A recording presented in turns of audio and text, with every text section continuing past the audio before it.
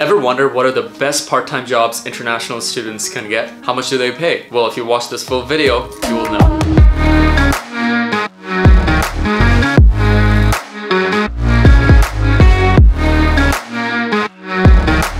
Welcome back. Thanks a lot guys for supporting my previous videos and commenting on it and sharing a lot of positive feedback. It means a lot to me and I'm really glad to see that it's helping you guys out. Listen, if you have any questions, reach out to me on Instagram, comment below. I'm always happy to get back to you. I hope I'm getting back to every single person who DMs me on Instagram, and if I don't, let me know. For those of you who are new to this channel, I'm Z, and I make videos for students planning to study overseas and become international students. I share with you tips and tricks on how to become an international student in Canada and how to pursue a successful career, and basically to show you the lifestyle of an international student. So make sure to subscribe and like this video so it motivates me to keep making more videos like this. For example, next week I'll be posting a video on what are the best scholarship programs for international students in Canada. I've noticed a lot of you ask me questions regarding what are the costs of studying in Canada. Is it going to be between $20,000 or $30,000? Hey, I made it easier for you. In the description there is an ebook which is a detailed guide of all the costs associated with your studies in Canada, and also a university tuition fees sample statement that can really help you know what is the exact cost that you can expect and the breakdown of that cost. So download that, link is in the description. It will really help you out with all your questions. Okay, let's get into today's video.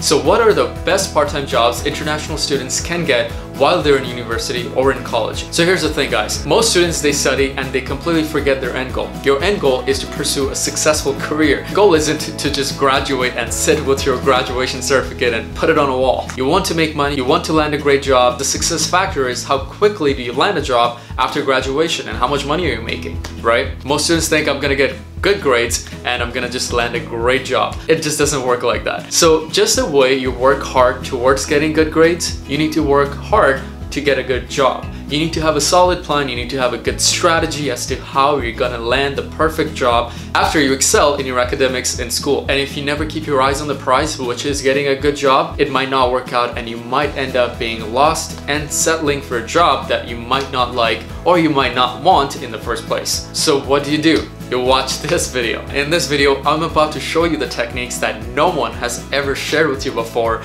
and it basically came through a lot of experimenting. I was a recruiter before, so I know what recruiters want and how to really get jobs and stand out from the people who has no idea how to apply for jobs. Getting ahead of the line gets you the job first. So this video is a bit different because it will teach you how to get the best entry-level jobs compared to the usual ones that you see on YouTube, most in-demand jobs in Canada, most high-paid jobs in Canada. I find those videos are misleading for international students who are just planning to come to study in Canada. Here's why. Because some of the jobs listed on those platforms aren't the jobs that you're gonna get. Those in-demand jobs or high-paid jobs, you won't be able to land them right away. For example, a business consultant job, you won't be able to land that right away. A certified professional accountant, you won't land that right away. Just the same way for an engineer. You'll never be a professional electrical engineer or a chemical engineer, because in order to become a professional engineer, you need to write the professional engineer exam, and that only happens after you graduate. To become a certified professional accountant needs you to have your CPA certification, and that happens after you graduate. So it's kind of misleading when you see these other videos on YouTube. That's why in this video I'll take a step back from that and show you what are the jobs you can actually get without any certification, without any necessary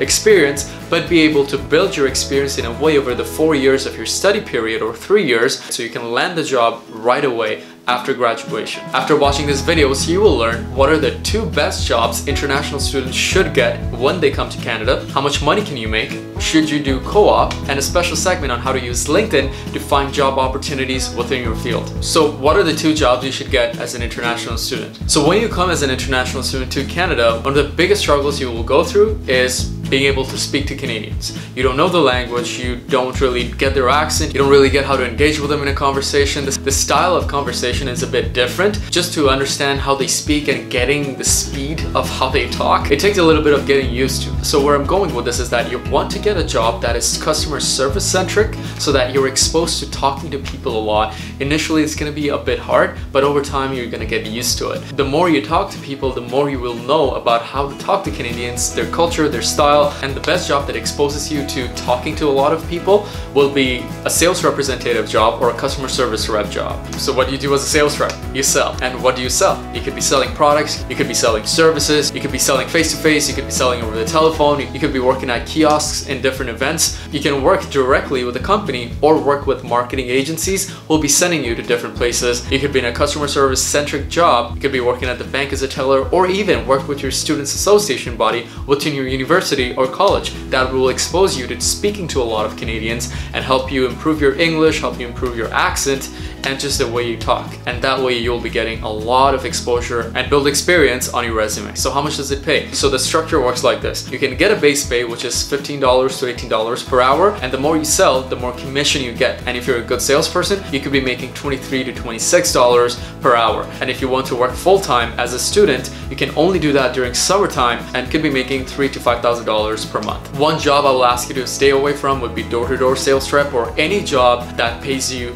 commission only. Those jobs are honestly not the best jobs and not the most rewarding jobs, and you kind of waste time doing those jobs. What do you need in order to get those jobs? Literally nothing. They really just check if you're a great person, if you're outspoken, if you're outgoing, you can talk to people. That's all that matters for a B2C sales rep job. In order to get those jobs, let's say you see a job post online, just basically look up the company, see who's a recruiter, and give them a call, send them a resume. It's very easy, and make sure to keep calling them till you get in touch with them, because they get so many resumes that sometimes your resume is just lost in the pile of other people's resumes. So keep calling them, send them an email personally. And some things to be cautious about is don't do any door-to-door sales jobs. It's really not worth it. Going out in the field, knocking on people's doors. Door-to-door jobs aren't the most fun jobs out there to do. And also don't work at retail jobs. It really doesn't look that great on your resume unless it's a global brand like Apple. Those experiences count because they train you very well. But yeah, that's that for sales rep. Next best job for students to get, become a recruiter. So when you become a recruiter, you get trained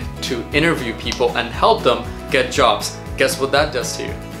You know how to land jobs in the future. And I highly recommend every international student to become a recruiter at least for once, so that you know every tricks in the books to land any job that you want. So how much does it pay? You can make up to $38,000 to $50,000 per year, or $16 to $18 per hour as a junior recruiter. It's one of the best jobs you can get as an international student, because you're gonna go through training on how to interview people, what to expect as an answer from those people, and how to analyze those answers, so that when you apply for other jobs in the future, you can come up with amazing answers that the recruiter might like, and you will actually get the job that you want. To become a recruiter, work with recruiting agencies. I work with Hayes. There are other recruiting agencies out there like Excel HR, Robert & Half. If you have zero experience, look out for some local recruiting agencies within your area and apply to work with them. What is the best time to become a recruiter? As soon as possible. As soon as you get here, become a part-time recruiter, or just work full-time during summer. So those are the two best jobs I recommend international students to get when they come here. Guys, if you want to land that perfect job after graduation and you don't have any prior experience, you're not going to be able to land it, because the first thing that goes on your resume is your experience. And if you have nothing to start off with, you're not going to be able to apply. So you need to make sure that you build that kind of experience before you graduate, so you can just basically transition into the job you want. So there are some jobs that I don't recommend doing. For example, it could be an administrative assistant job, it could be a receptionist job, it could be a merchandiser at a retail store. It's because those kind of jobs doesn't really allow you to grow, and it's kind of stagnant. You don't really pick up new skills, and the career advancement opportunities aren't really there. So you can put that on your resume, but it doesn't really add value to your resume as much as working at the jobs I mentioned earlier. So should you do co-op? Here's my opinion. So co-op is basically a system set up by the school where